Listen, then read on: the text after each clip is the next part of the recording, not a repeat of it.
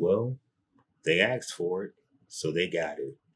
A shady response for shady behavior. Let's go.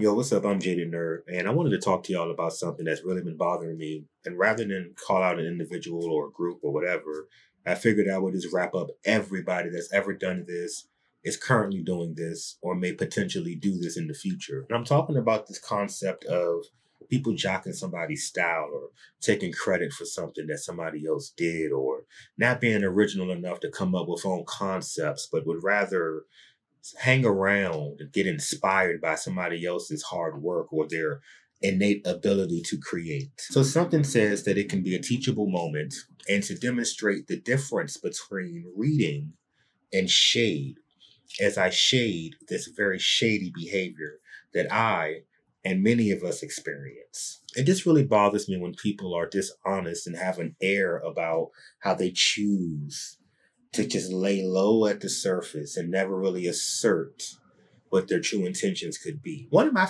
favorite clips and one of my favorite documentaries of all time is Paris is Burning. The scene with Dorian Corey is perhaps one of my favorite scenes because she describes the difference between reading and shade. You're wondering, why am I bringing this up? How does this apply to people stealing ideas and concepts and not being original, and my frustration and my shady response to their shady behavior? It's the most perfect reference because this entire video up to this point, I have been exhibiting examples of reading and shade. The literal sense of my reading has been my demonstration of my vocabulary versus the limited ability of people who can't come up with their own. The shade aspect is me articulating upon that, knowing that they are aware because I'm aware.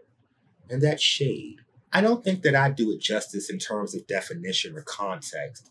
So allow me to play this clip from Paris is Burning to provide further context as to what is reading, what is shade, and how we can apply it in shady situations as this. Check this out. I'll come back with the rest of this read and shade, courtesy of Jaded Nerd. Shade comes from reading. Reading came first. Reading is the real art form of insult. You get in a smart crack and everyone laughs and kikis because you found a flaw and exaggerated it, then you've got a good read going. When you are all of the same thing, then you have to go to the fine point.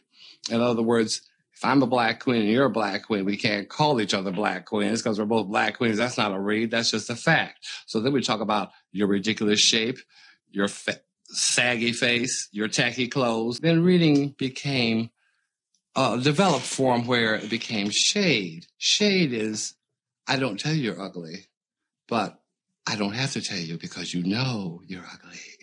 And that's shade. Watching that clip and thinking about the context that Dorian Corey provides, there are a couple of things that really stand out. And I think they apply to my situation and other people who may be in this conundrum, if it will. I don't have to say anything specific because the truth in this read, in terms of my just ability to be elevated above what you're capable of, speaks to itself. And the fact that I'm not even performing at a hyperbolic level is more example of shade because I don't even have to exert energy to say what we already know. You'll never be a wordsmith. You'll never be anyone that is capable of tapping into any inherent ability or anything innate that can benefit or amplify anything or anyone around them. People that tend to go after and steal ideas and concepts and just take credit for hard work, they're very shallow individuals. I had a teacher in high school, junior high school rather. One of her favorite phrases was to say, empty barrels make the most noise. And this tends to apply truthfully today. Whether it's social media, YouTube, work, home, relationships, church, or any religious aspect, you will find that the most empty individuals are the loudest. They tend to operate in a most overt fashion. As I think about the documentary we just watched, and as I think about what reading is calling out flaws and highlighting things for a good chuckle and a kiki. So my aim for this video is really not to read. I have plenty of videos in my catalog where I've demonstrated an ability to not only throw shade, but read. Been doing it almost all of my life. You're not even warranting me calling you an all-winter long-staying bird, as that was my first read to my aunt. There will always be people who are dependent upon the ability and the talent and the foresight of others. We are lifeboats in a sea of human drudgery. But for all intents and purposes, cling on to the life raft if you must.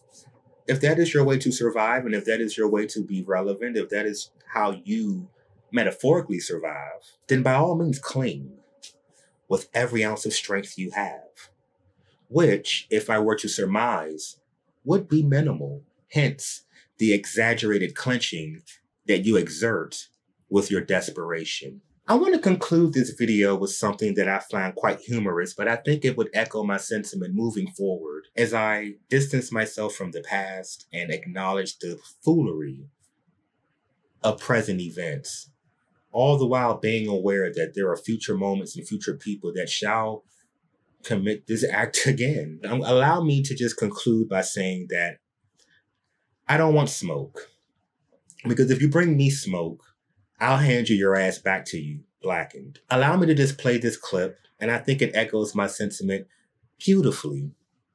Because at the end of the day, I don't want nobody fucking with me in these streets. I don't want nobody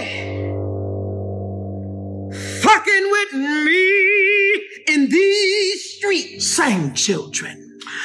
I don't want nobody fucking with me in these streets. I don't want nobody fucking with me in these streets. Cause ain't nobody got time for that. Ain't nobody got time for that. Ain't nobody